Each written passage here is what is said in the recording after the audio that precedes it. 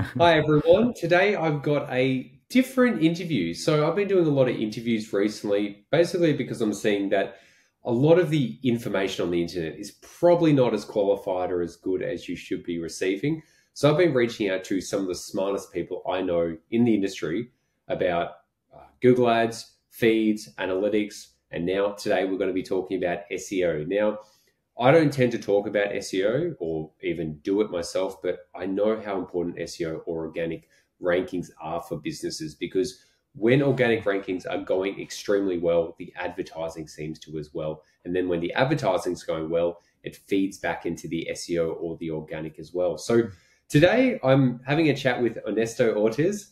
Ernesto and I work together, not we are between clients. So we met through a client and then we've just been working with a lot of clients together, and realistically it's because we both deliver results. So it's been so easy to work together because we're both very similar in the approach of we're both very analytical, we're both very no BS people, and we just want to get the results for clients.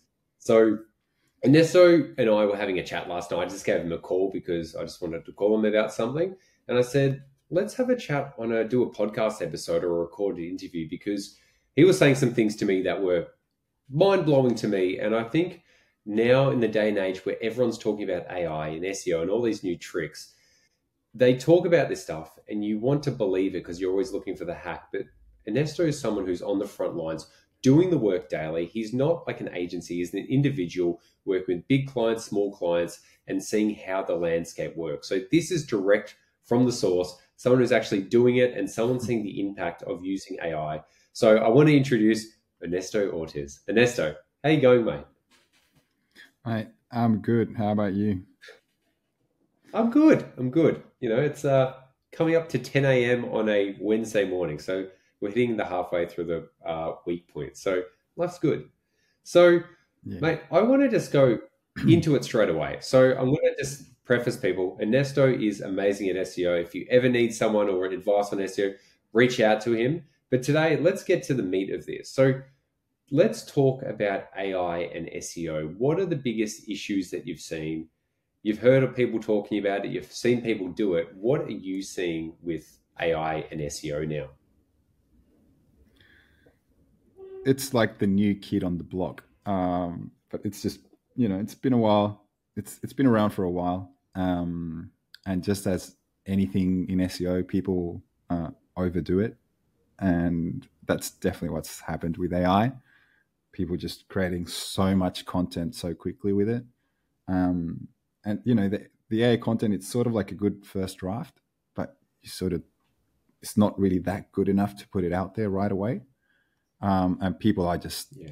are just taking the easy route, and really just printing out pages, one click, right? And it works for a while. They get lots of traffic and whatnot, and then eventually Google sort of catches up, and the site loses all the rankings, and some of them even get de-indexed. Basically, you can't find them in Google anymore. Like they just take it out of the index. So it's pretty wild. You can use it carefully and make it, speed up your process, or you can just be lazy, just do a lot of it, bank for a while, but then you get caught. And if you're doing that with clients, well, you're going to tank their business. So that's not fun. For the business. You gotta, Yeah. yeah, So have you got to be you, careful. yeah, because you were mentioning last night that, if there's, well, firstly, the fundamentals are there's content SEO and then there's more like the technical SEO. And a lot of people tend to go down the content route because it's non-developy, non-technical. They just think they post articles. So this tends to be exploited and probably mostly around the content SEO. But you're also mentioning that because it's writing SEO based on whatever's available on the internet, you're not actually coming up with better content. It's actually just like a filtered down, watered down version of what's already out on the internet. Like, what are your thoughts on that? And what were you saying Yeah, about that? yeah, it's exactly that. So AI is, trained on information, and now you can feed it URL. So you can feed it the information that you want, really. But it doesn't have inherent knowledge in the sense that it doesn't create new knowledge. It doesn't read something and make a conclusion. It just uses what's already out there. So there's never going to be anything new. And the only way that you can create a better piece of content with AI is by mixing different sources that are difficult to access, which probably the AI doesn't have access. So you've got to research, find them, and give it to them. And then the AI will put them together. So you're sort of like curating, right? You're just grabbing the information from different pieces and you're putting it all in one piece that you couldn't find before. So that's a bit better for the user. But you still have to, there's lots of manual process in that. And you have to guide it. And you have to know what you're asking it to do. What people get wrong is they just say, hey, do this. And it's going to spit out the same thing for everyone that asks the same question. Yeah.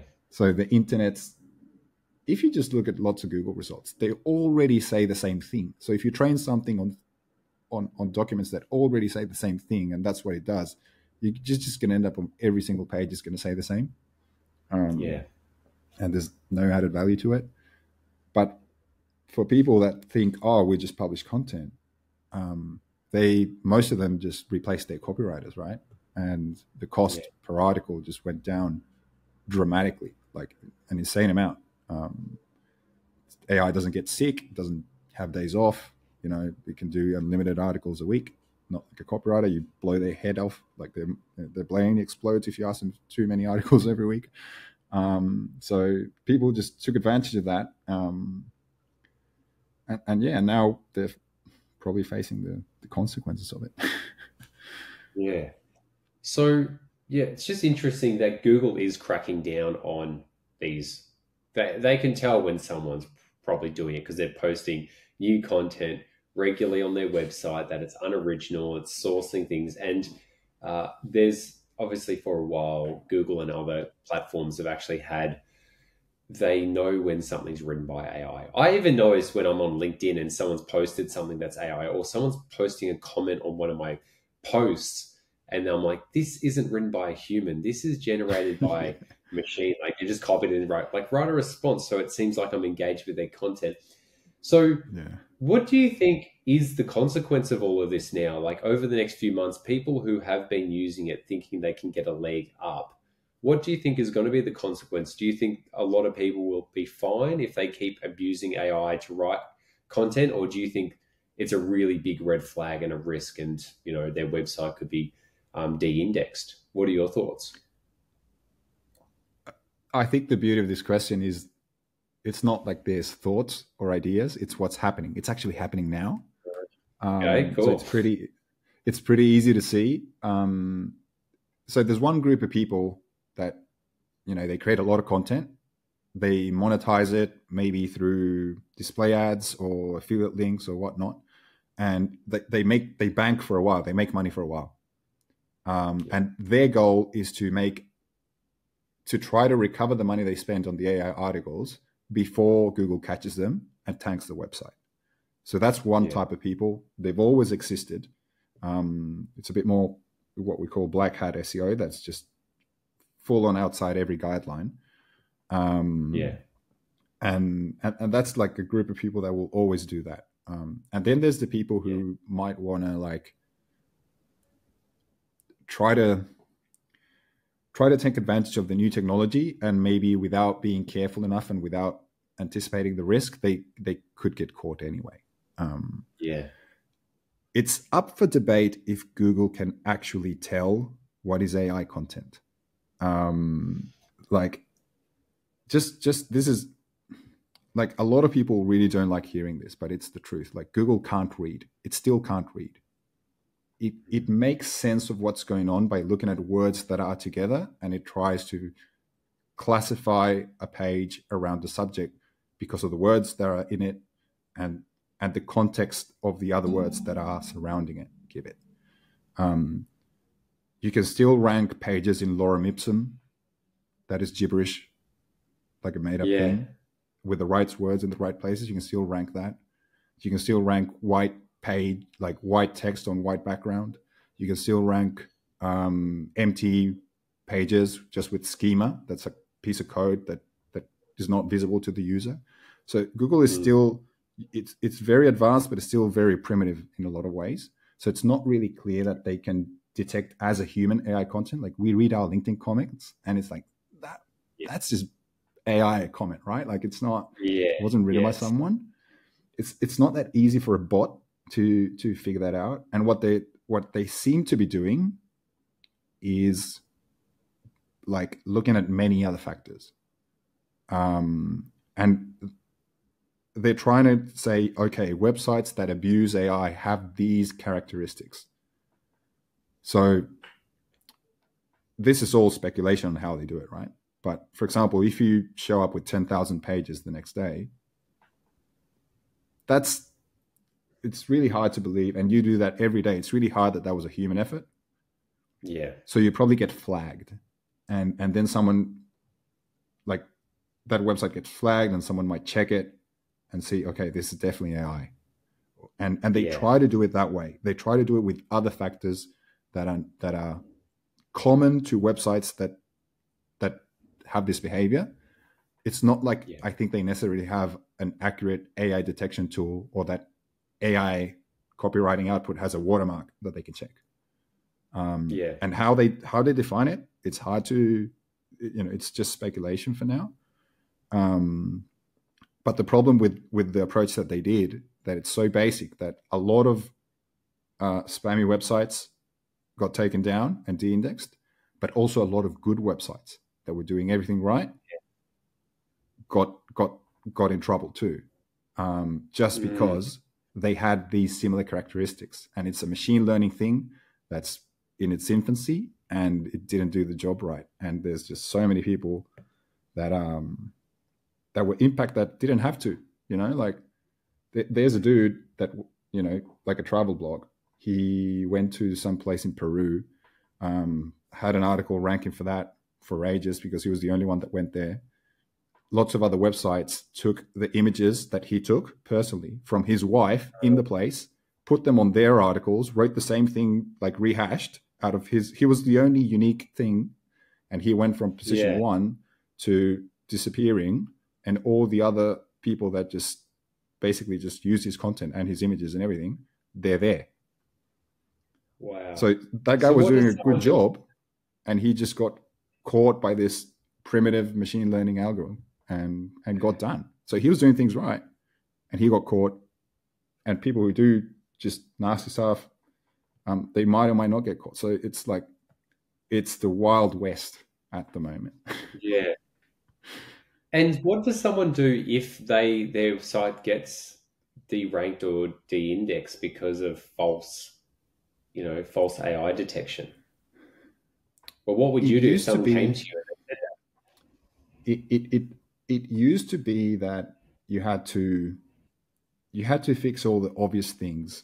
So when your site gets hit by Google, there's usually two ways: a manual penalty, which means an individual from Google put a flag on your website and said there's something wrong with this website, or an algorithmic penalty. That is when you just start seeing rankings drop at a higher rate than normal.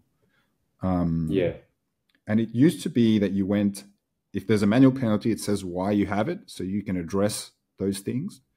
And some people have recovered websites, meaning they're indexed again and stuff like that, just by, for example, deleting all their AI blogs. Yeah. But if they had, let's say they had 1,000 AI blogs and 100 human written blogs, there's this guy that's just did a video a couple of days ago about this. He deleted all his AI blogs, but left some human written blogs, and Google denied his request for lifting the penalty. Wow. And it's like, yeah, they actually can't tell. So he's probably going to have to delete the whole blogs, all of them, and try to get it out there. And the recovery from a penalty varies so much. It can take till the next Google algorithm update, let's say 4 months or something like that, or it can take a couple of years. Wow. There's not a lot of cases of websites that have recovered after the algorithm update in September, almost none. And this one now, it's still early because it's still happening, but we still haven't. No one's been posting real recovery cases out there. It's like, I Wow. think these websites that get hit, it's going to take a long time to recover, probably more than a year. Wow.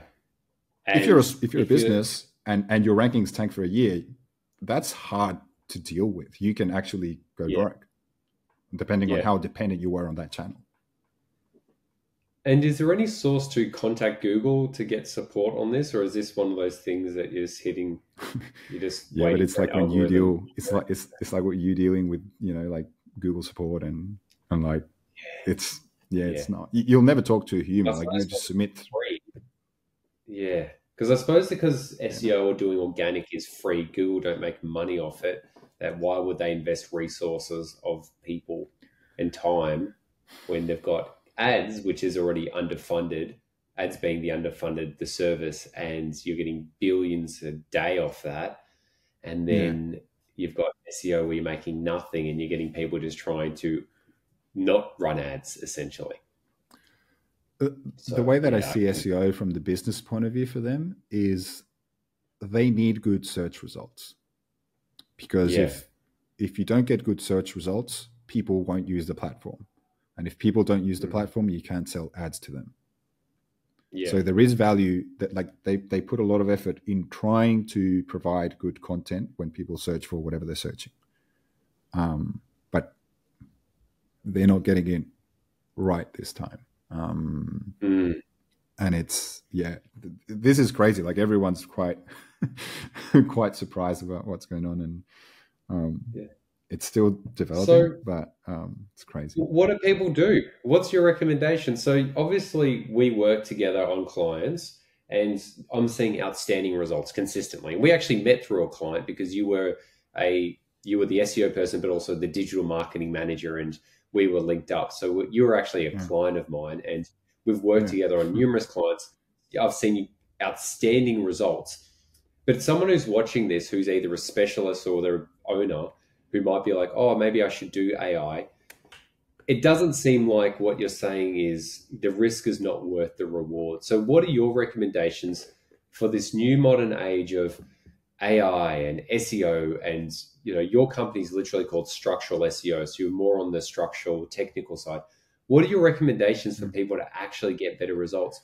Is it that you do need to hire a specialist? Is it that don't try to undercut Google and do AI? Like, what are your recommendations for people? I think you can use AI. So just on the AI side, you can use it as an assistant. So if you want to Mm, get ideas, cool. If you want to rewrite a title, cool. If you want to get a first draft, um, if you wanted to read a document, it's really good at processing information. So you give it a document and ask it for, give me all the facts that are in here, or a summary, and it will do that. yeah. So speed up the process. What you really should stay away from is publishing articles with one click. You know, Yes. even Yeah. even if you have an outline and you want to write each section of the outline separately, I find that that's still not enough. Yeah. And because what you'll get is you'll get the same thing that's out there, maybe organized in a different way. And what you should Yeah. definitely try to do is just add more information to it, whether it's more facts, so personal experience, a different angle. But AI content, it needs heavy human editing, just for that reason. Just on the, if you go to the basic principles on how it works, it just takes information that's out there and just, it's like spinning content. It's not creating anything. Mm, Um, so I would be yeah. careful with that. GPT-5 is coming out now in a month or 2 months or something like that. So things can change, but Yeah. I understand the the fundamentals of how it works should be the same. So it might Yeah. write a less, like a more engaging text, but you still got to be careful with it. And regarding the other stuff, you just got to be very, this is mostly what I do with every client that comes in. You just got to make sure that Google can understand what your website is about, and that it can actually crawl it properly without using Yeah. additional resources. the easier it is for Google to understand what your website is about, and for easier it is to crawl it and understand the relationship between pages and all that, the better you'll do. It's so simple. Yeah. I'm pretty sure Google Ads is the same thing, and I've heard you say this. You get the foundations right, the fundamentals, and that's like a big part of the job. And most people are fixated on, you know, the last thing they heard, and they you don't even have the foundations right. Like what do you think about this other thing? Let's fix that first. And no wonder you do that, and it works. I love you saying this because people are so focused on the new thing, not the right thing. And the right thing is always the fundamentals. And the fundamentals are usually things that worked 5-10 years ago that are time tested. Fundamentals are the groundwork. And if that is not, it's like trying to build a house with all these fancy rooms when you haven't got the foundation. It's the same with Google Ads. This is why I'm like, people who try to learn Google Ads now, like, you're doomed, because you're never going to understand the fundamentals, because the fundamentals are not easily or readily available in Google Ads or Meta Ads, for that example, or for that. And I'm presuming it's the same, because this is a universal principle for life and professionalism, is fundamentals will always be the 80-20. But the thing is, you never hear about, you can't be marketed foundational fundamentals, even though that's what works. That's what we're paid for. Like, there are people online who are, you know, telling about all these fancy Google Ads or SEO things that people would go to them. They're marketing that, and then people do that, and their accounts are burnt, and then their, you know, their websites are burnt as well, because the new thing is not the best thing.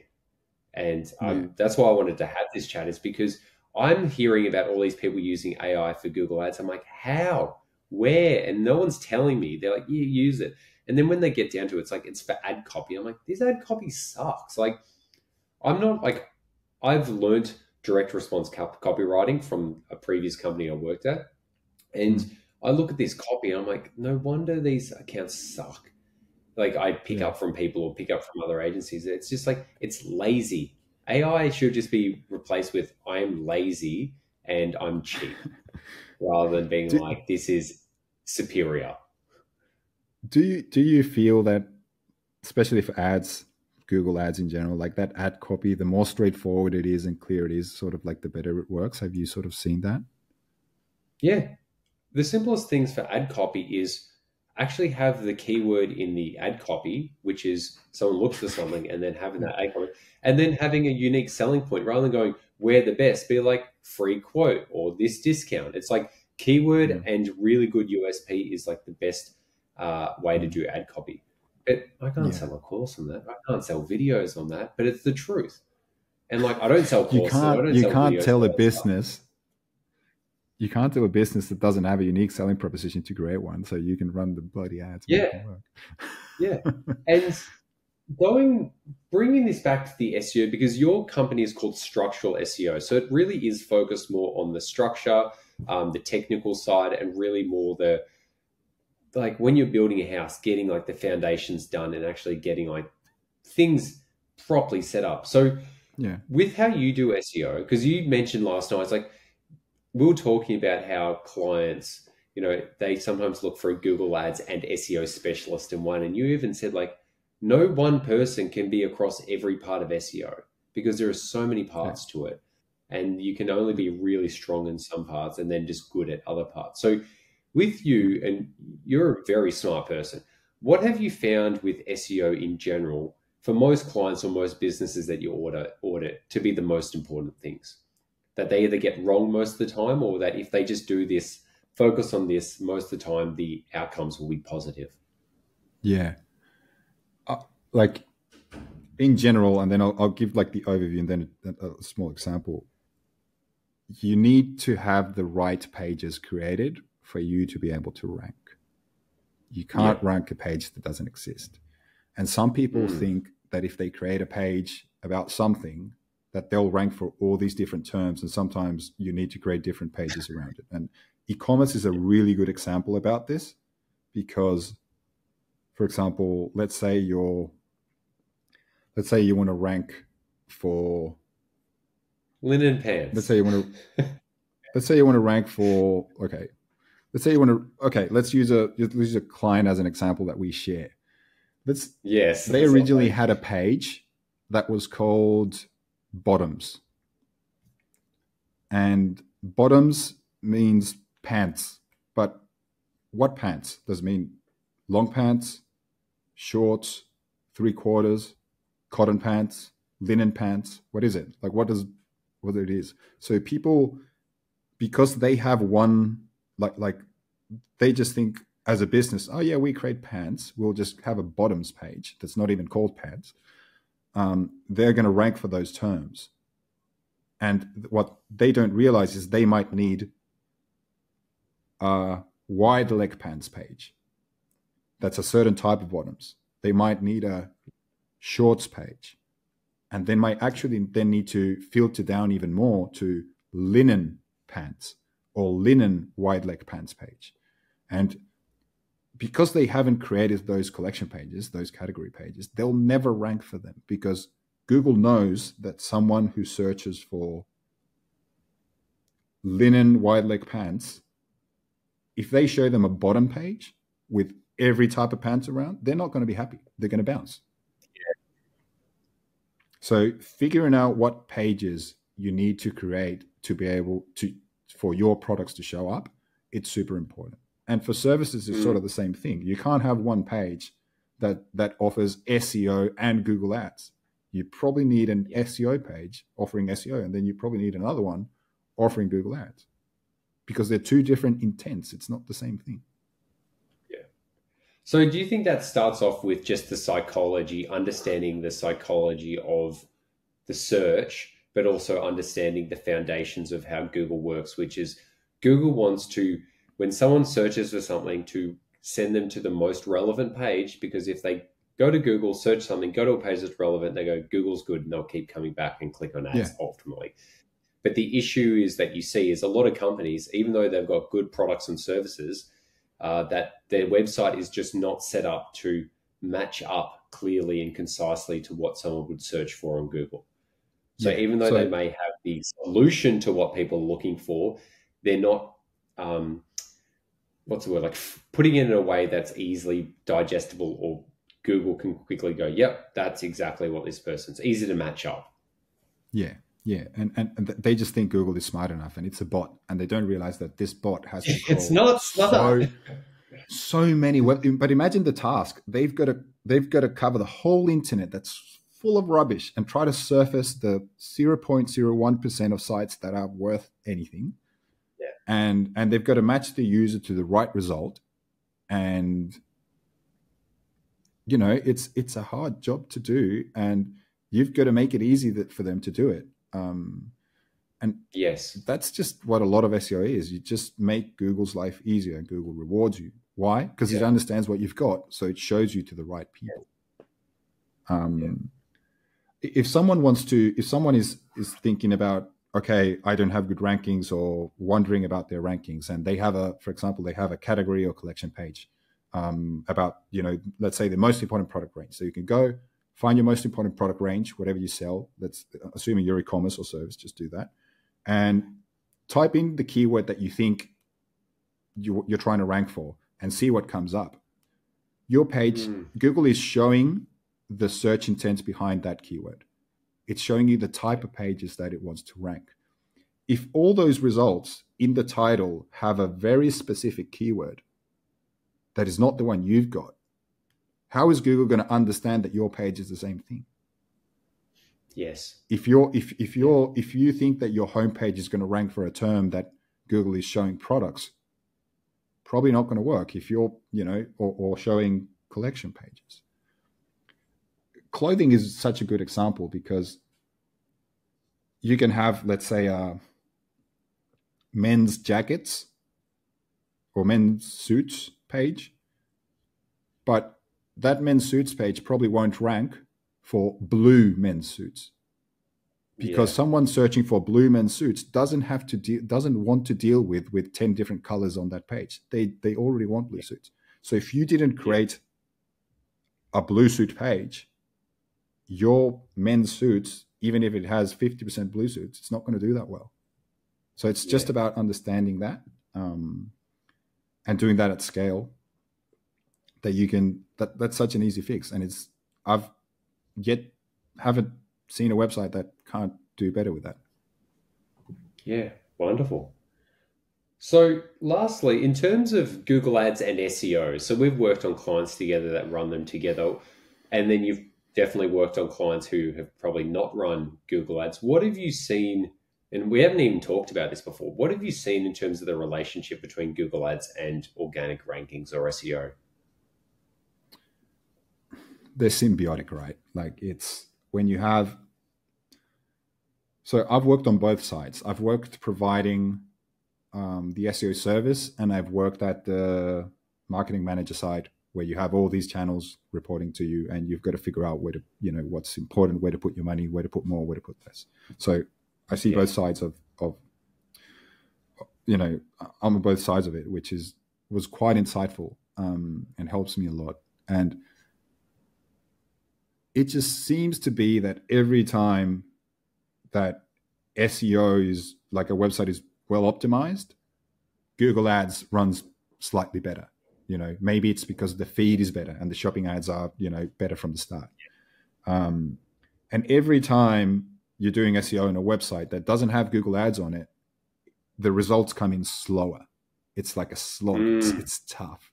But when you've got that extra traffic coming in, whether it's by user signals or whatever it is, like the mechanism, you can debate it. No one can actually say why, but it just happens that every single client that has a Google Ads running well, the SEO is so much easier. Even if they have a mess, like I fixed their SEO mess and whatnot, but the results come in quicker than a client that doesn't have that other channel working. And I'm pretty sure there's a way that social traffic also helps. Yeah. Like I don't understand the mechanism well, but it also happens to be that, whether it's because they generate more brand searches and that makes Google trust that you're an actual company and not, just whatever, for some reason or not, like having additional traffic sources helps a lot. Yeah, excellent. I definitely have noticed from Google Ads accounts, well-optimized websites perform significantly better. Quality scores are naturally higher. When you just think about old school like dynamic search ads or now Performance Max, they are scraping like information from the website, being it like the metas, descriptions, meta titles, the schema, and all that stuff. Like they are using that. So the more technical you've done to fix the structure of your website, the better the Google Ads will run for e-commerce. It's like it's either with e-commerce, if you don't do it, you won't get results. And if you do it, you'll get outstanding results, because with e-commerce, you're getting 5, 10, 100 times more traffic coming through, just because that's the nature of shopping versus B2B or B2C services. And when you get that right, it's like it compounds on itself. And then it compounds because you get lower click costs, more engaged people, and then Google can see those signals and it keeps feeding back, and it's an upward spiral.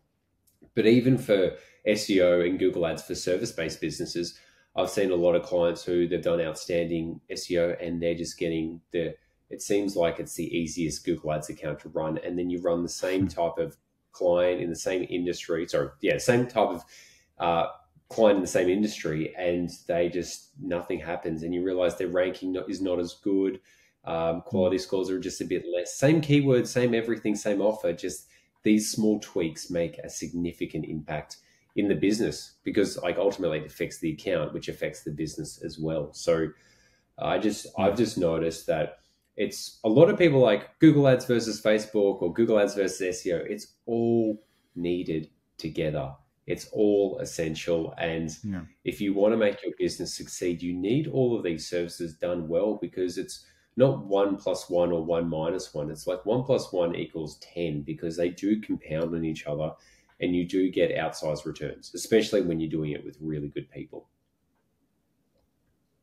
Yeah, for sure. And just like there's a point that I think is important that a lot of people miss.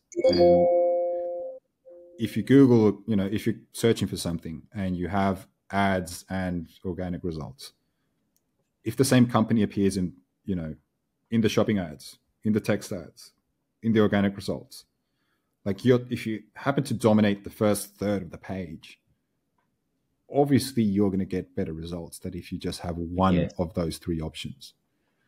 And the other thing that people sort of sometimes miss is that even though Google Ads and SEO work with the same, they work from searches on Google, it's like there's people who click on ads all the time and don't click on the organic results.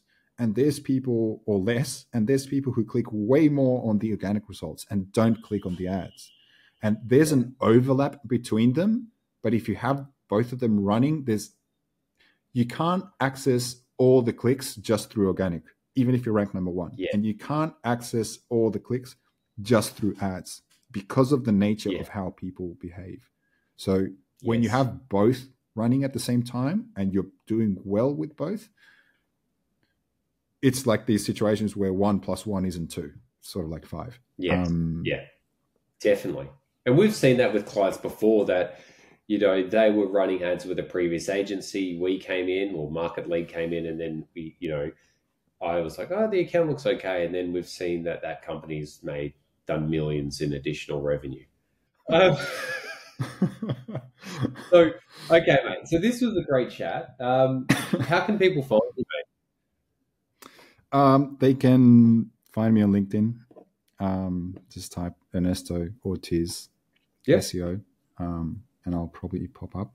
And yeah, I'll just probably think that's the best channel for them to find me. And if they want to get in touch. And what about structuralseo.com.au? Yeah, structuralseo.com.au if you want to get in touch. You got to pitch yourself better. Wonderful. Well, Ernesto, thank you so much for your time, mate. Really appreciate it, and glad we're able to share this information with people. So once again, people, look up Ernesto Ortiz on LinkedIn and structuralseo.com.au. Have a wonderful day.